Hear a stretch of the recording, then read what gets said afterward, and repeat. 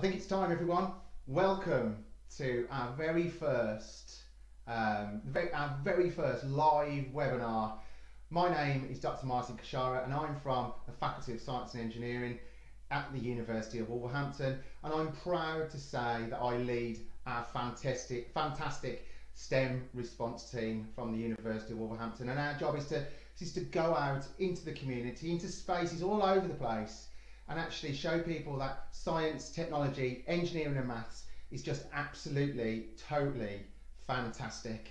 And we do live in unprecedented times, you know, where people can't go outside and things like that because of the coronavirus that's circulating in our population. But we didn't want to stop bringing fantastic science, technology, engineering and maths to all the people that we know out there. And all the young learners that we know are probably sitting around their kitchen table right now, actually just trying to get their head around all kinds of science. So what we're going to be doing over the next few weeks, we're going to be attempting at least to try and do these live webcasts, and there are also going to be some recorded videos and things like that, and actually we're just going to keep putting out as much content as we can, not just to keep you occupied, maybe to keep your interest going in science and all that good stuff, but also to help you with your schoolwork that you potentially might be doing at home. And I know there's loads and loads of really good resources that are being spread all over the internet for those people who are learning at home today. So I hope actually anybody who's watching at home, I hope you can hear me, and let's talk about the thing that you're actually watching our webcast on today. This is a fantastic piece of software that we use at the University of Wolverhampton called Panopto, and what it does, it allows me to do a lecture like this, all right, us to have a bit of a conversation, if you like. Now I can't hear you, all right, but there's a little box that you can see which says, it says discussion posts or something like that. There's a little box for you to write in, often just to the right of where the sort of video bit is. All right, so what you can actually do is type a little question in there. All right, if you can't hear me properly or anything like that, you can type that in there, and actually what I can do is I can see your comments then come up on my screen here.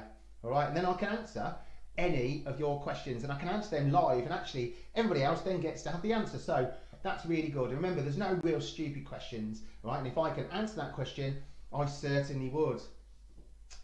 So this Panopto thing, what it's going to do, you can watch this live right now, all right? And there are some people online I can see already, but you can also watch the video recorded later on the same link. All right, so all you've got to do is just click that link again, and you can watch the recording of this video.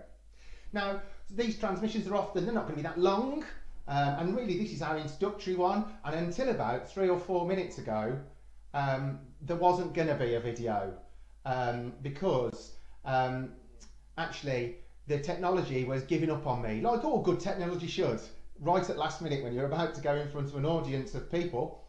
But nevertheless, we got there and we are recording live now. So let me just adjust a few things. There we go. All right, so we are finding our feet in our little studio here, and this is like the smallest part of the University of Wolverhampton here in my spare room. So this is where I'm going to be doing all of my science from home. And if you want to look at some fantastic science from home on Twitter, there is a hashtag running at the moment called hashtag science from home or science at home. And we're going to be doing some fantastic things. So over the next few days, you'll see Elise, Heather and Phoebe from the STEM response team as well over the next few weeks, all talking to you about their fantastic kinds of science. Now, what I wanted to talk to you about today was viruses. At the moment, we have the SARS-CoV-2 coronavirus, as it's been called, circulating in our population. It's making a lot of people quite ill.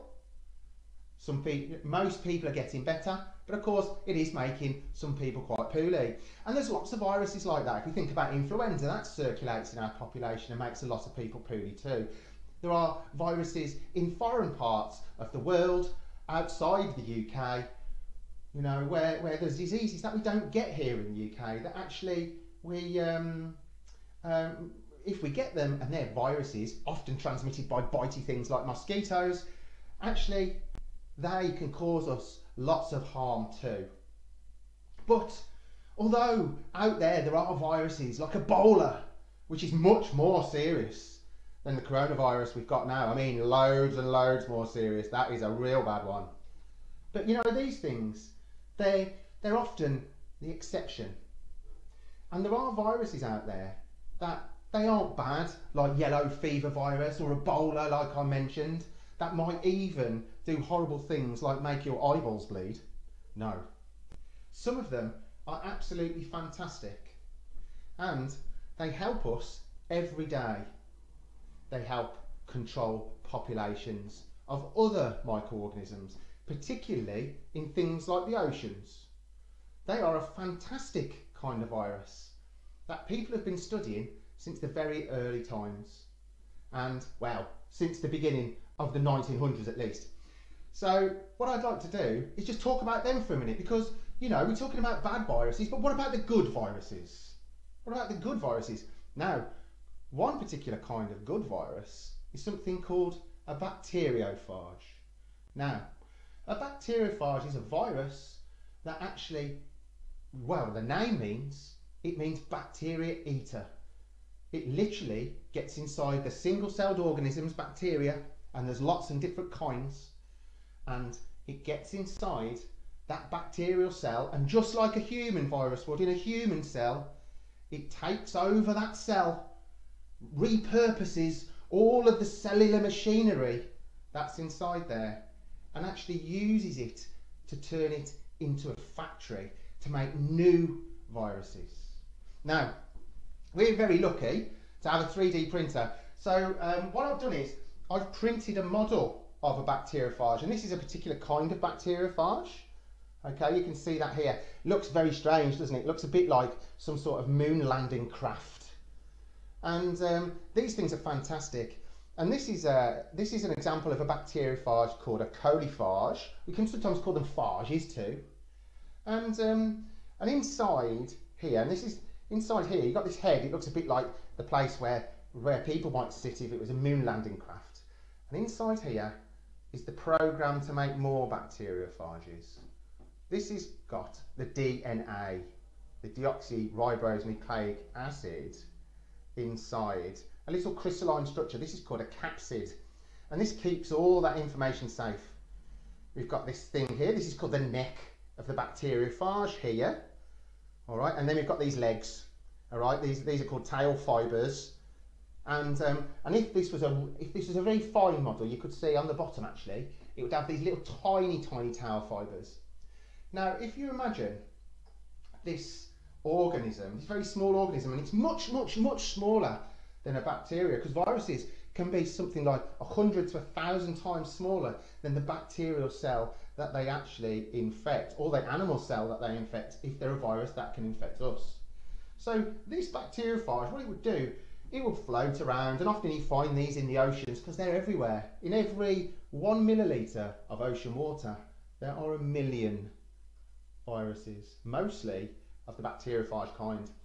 And they don't all look like this, but this is a really good example. It is called T4 bacteriophage. And actually what it would do, it would land on a bacteria like so. And what it would do, eventually, these legs would stick to the bacterial surface, and then the tail would screw down like this, and a spike comes out. And it actually injects that bacterial cell, a bit like an alien, with its own DNA. And then what happens is that DNA takes over the inside of that bacteria to make new viruses. And in about 5 minutes, that bacteriophage has taken over that bacterial cell forever.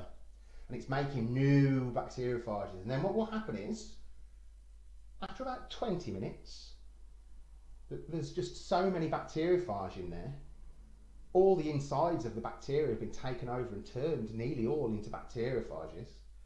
And then what will happen is, using a special process, that bacteria is burst, and out comes about 300 of these.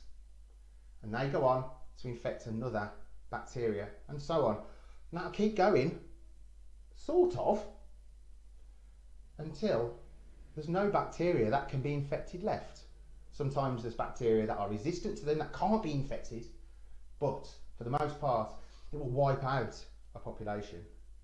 Now the good thing is about these things is that, not like antibiotics that attack lots of different kinds of bacteria which can make you sick, what it does this time is only attacks bacteria very specifically. So it only might attack one particular kind of bacteria, for instance. And actually what will happen then is that those bacteria will be killed, but it would leave the other ones, and that helps us keep healthy. Now these things that were discovered in about 1915 have been worked on all over the world, and actually there's a lot of research, and certainly there has been since the 1920s, to use these bacteriophages as a treatment for when we get infected with a bacteria. They're very specific, and there's almost an infinite number of them. There's somewhere around 10 to the 38, that's 10 with 38 zeros, of these little things on this planet. And one day they could be the secret to conquering antibiotic resistance. So these are useful viruses. They're not nasty like the one we've got now. Well, thank you for listening. I hope you enjoy the rest of these webcasts and the rest of the videos that we put out. Thank you so much for listening. Got any questions, please get in touch with the STEM response team on Twitter, or you can leave questions on this video and I will answer them if I can. So keep safe everybody. Bye bye.